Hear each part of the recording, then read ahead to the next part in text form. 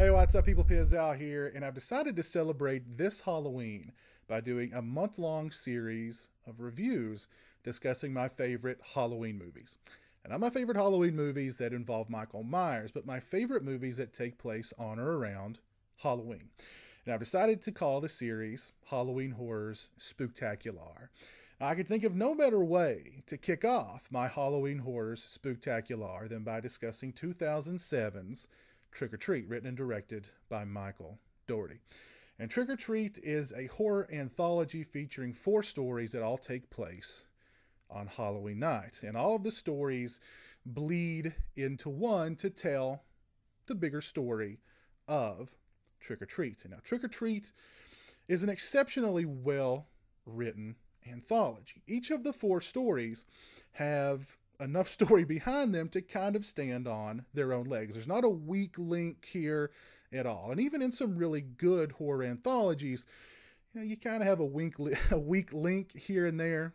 Not with Trick or Treat. You've got the story of a murderous high school principal that bleeds into the story of 4 girls out on the town looking for a howling good time, and that bleeds into the story of a young girl, sort of an oddball, being tormented by the cool kids, and that only serves to raise the dead, let's just say. And that story bleeds into a story involving the great Brian Cox, in which he is battling Sam, a new horror icon, a really cool new horror icon. Matter of fact, his full name is Sam Hain. Little guy in an orange suit with like a burlap sack on his head and a very, very sharp sucker. And as I said, all of the stories are really, really well written. You've got some great dialogue, great characters, really dark sense of humor, really throughout this entire movie that I just really loved. Got some great acting as well. Anna Paquin is great in the film. Of course, Brian Cox is great in the film. Oh gosh, the actor who played the principal, his name escapes me at the moment. Great performance from him. All the performances all around are really great.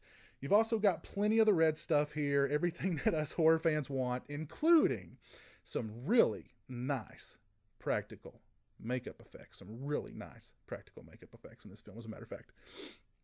And all of it culminates into a great horror anthology. I'd put it right up there alongside movies like Creepshow, Tales from the Dark Side, etc., etc., etc. Now, I said this movie contains pretty much everything that we horror fans want and love.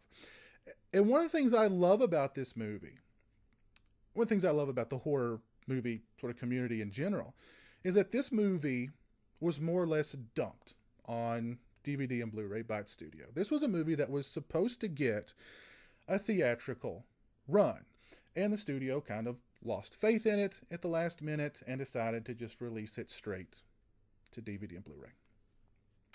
Now, with a lot of horror movies that sort of underperform or sort of, slip through the cracks in the beginning of their lifespan, they get recognized as time passes.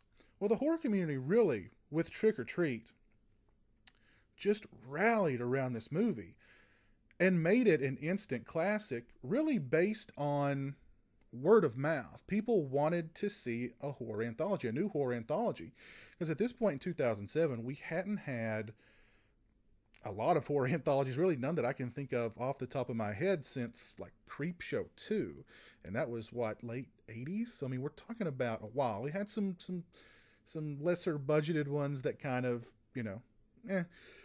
but we wanted a good horror anthology. We wanted to see this film. You dumped it straight to DVD and Blu-ray because you lost faith in it. You didn't think it would perform at the box office.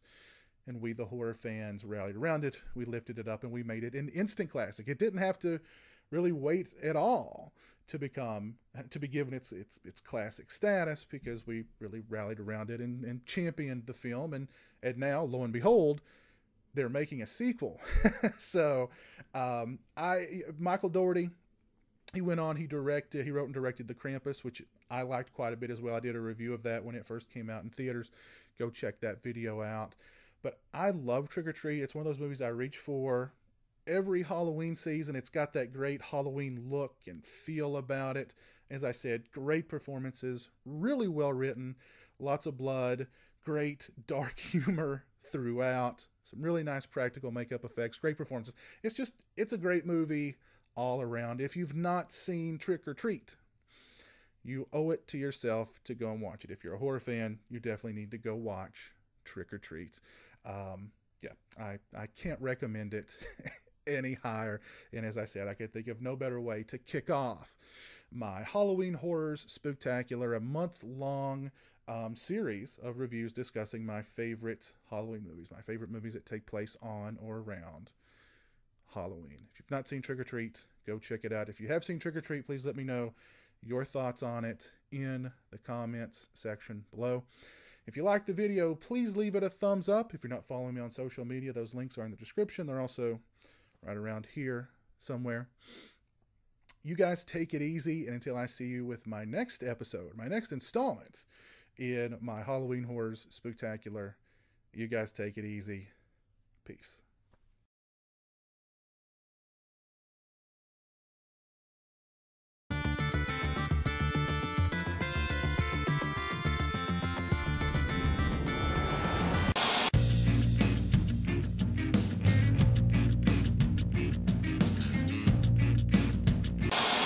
Oh, good for you!